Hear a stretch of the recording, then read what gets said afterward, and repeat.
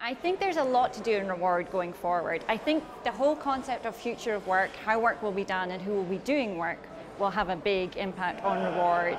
I think it's already having an impact in organisations on things like performance development and the cultural aspects, and there has to be a natural flow through then to reward and how we reward employees.